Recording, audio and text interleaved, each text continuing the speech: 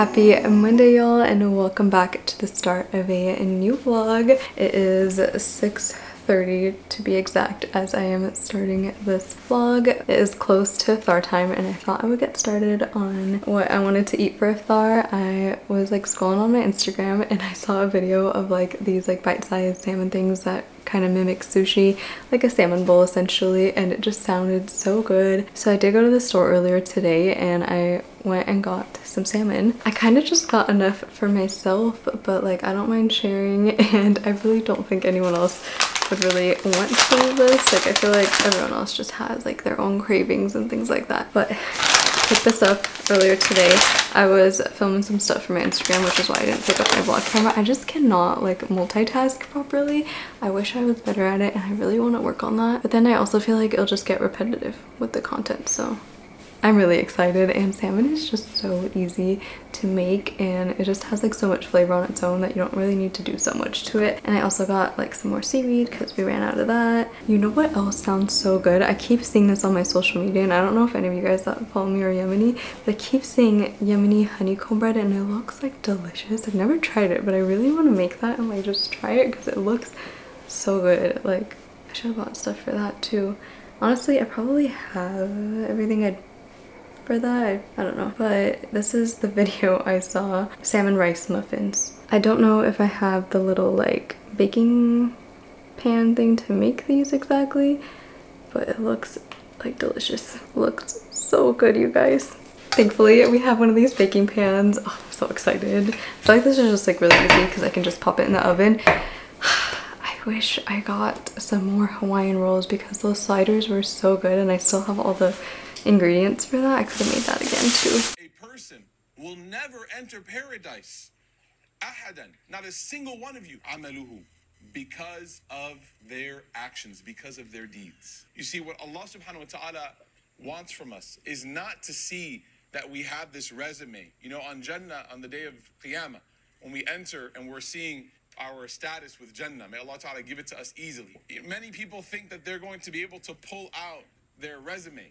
You know, like load up their LinkedIn. Allah, look at all these references I have. Look at everything I did for you, ya Allah. That's not how this works. Imam al-Ghazali, he quotes a narration from the Bani Israel where he says that Allah wanted to test one of his servants. And this person worshipped Allah for 40, 50, 60 years. And so Allah sent an angel to that person. Listen to the story, it's incredible. Allah sends an angel to that individual, that worshiper, who has been worshiping Allah for decades. And the angel is given one task. That task is to tell this person this exact story, basically. You're not going to enter paradise. Your deeds will not give you Jannah. And this person, upon hearing this, I want you to imagine this. I want you to imagine you just finished praying 20 rak'ats for 30 nights. And then you're sitting here in the masjid on the last night and you're feeling hopeful and optimistic and you're feeling grateful that Allah has given you the chance to pray to Him. And all of a sudden an angel comes into the masjid and says, you're not going to Jannah because of this. What would your response be? You know, some of us maybe would have the thought cross our minds, may Allah forgive us. We'd say, well, what did I do all this for then? Why did I do all this? So this man, he responds with the most beautiful response. The angel says, your worship for those decades is not going to give you paradise. And the man, he says, we worship Allah because that's what we were commanded to do. And I'm going to continue worshiping Him because that's what I was made for. And the angel returns back to Allah. Currently I was packing up 2 orders I had and I had to show it to you guys before I like send it off and put it away because it's like the cutest little abayas ever. They're little baby abayas. And if y'all remember from my Ramadan prep vlog, I was wearing the pink one that you know, my mom made for us, and these were like bushrakhan abayas, and I don't have the website live right now, but I got some like DMs interested, and so I just decided to take like a couple orders. So made one of these. She asked for like white on white, and then she was like, can you just make like the inner slip the same material as the abaya? And I was like, why did I not do that for my own abayas? Like that just looks so much like better.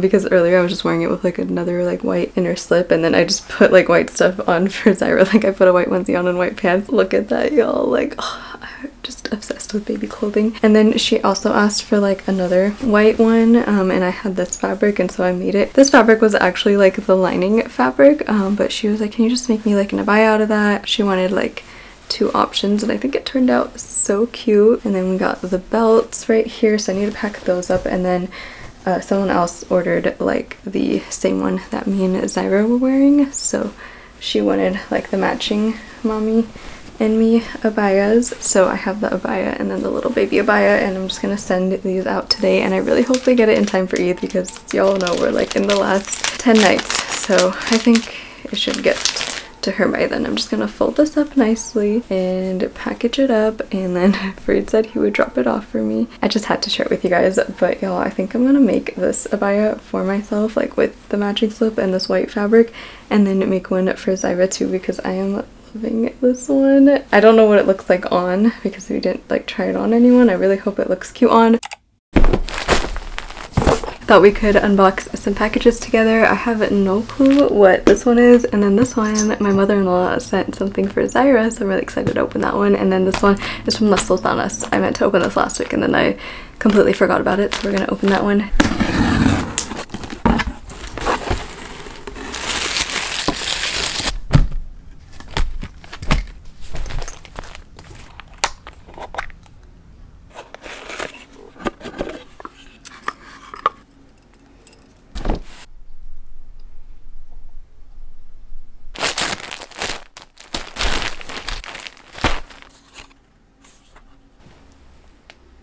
I've never tried a jilbab before, but today is the day that I will be trying one on. I just got this jilbab in from Las Sultanas, so let's try it on. I'm hoping I put this on right.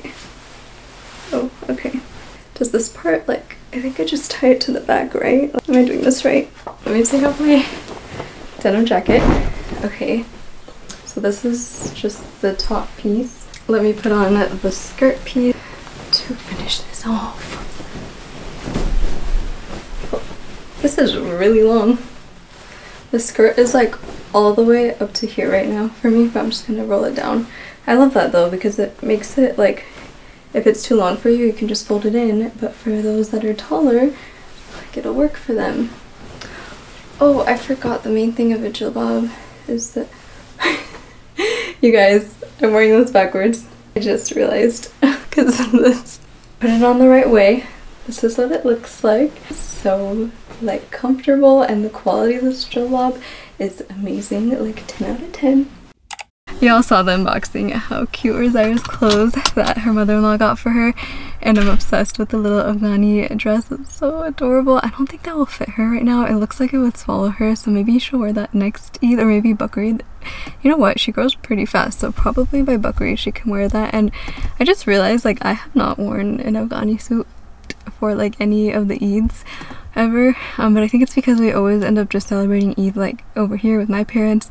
His family lives like very far away, and we just never end up going there for Eid, and we really need to make an effort to go there for Eid. And we were thinking about going this year, but then we have a trip planned a month later, so we're like, what's the point of going twice? So inshallah next Eid we'll spend there. But I think we might wear Afghani suits this Eid though. I don't know, we'll see. But it's close to iftar time right now, so waiting for Fareed in the car, and we're going to go pick up some Mediterranean food we ordered because nobody has energy to cook anything anymore because it's the end of Ramadan.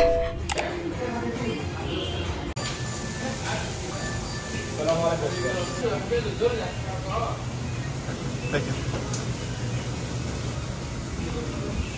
Oh, here he comes with the food. So would you vlog in there? No, tell us, tell the vlog. Tell you What you just told me. I went to go pay in there, and the guy just kept talking to me in Arabic. And pretty much Frida just looking at him like, what are you saying? And he was like, oh, you don't speak Arabic? And then he's like, oh, where are you from, bro?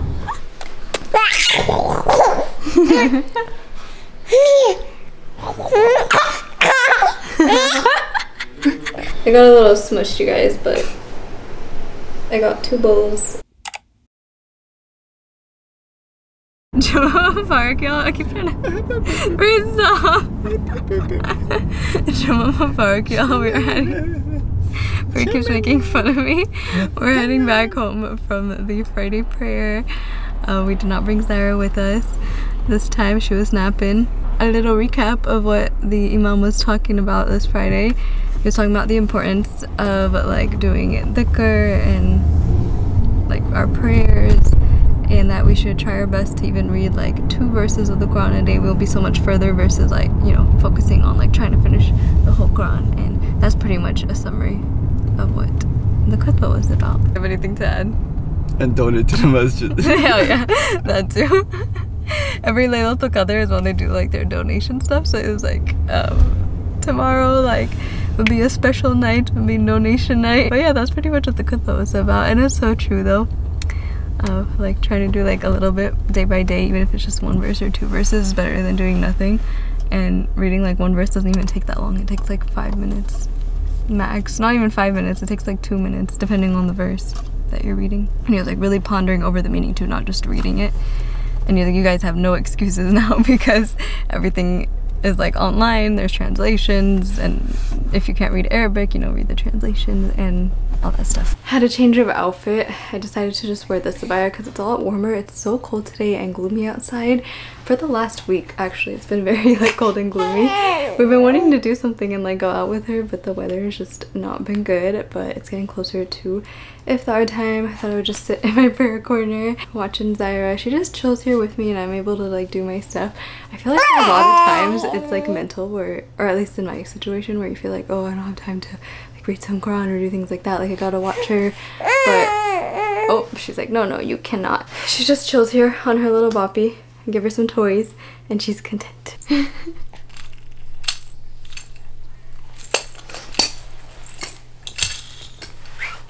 The Quran that I have is one that is like fully Arabic. I really need to get one of those ones that has like the English translation right next to it. I always see people post about those ones and I feel like that would just be like much more beneficial to read the Arabic alongside the English. But this is the one I have. I love how it's like color coded. It's close to iftar time. My dad said he wanted sliders since he really liked them last time, so I'm gonna make some of those. My mom's working on the other iftari.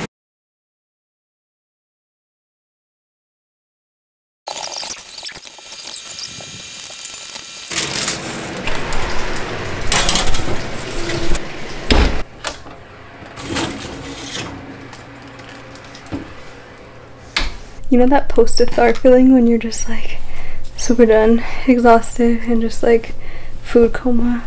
Yeah, that's me right now. This girl's pretty active right now. I'm so glad, alhamdulillah, she's at that age where she like entertains herself. Yeah? How was your iftar, Zaira?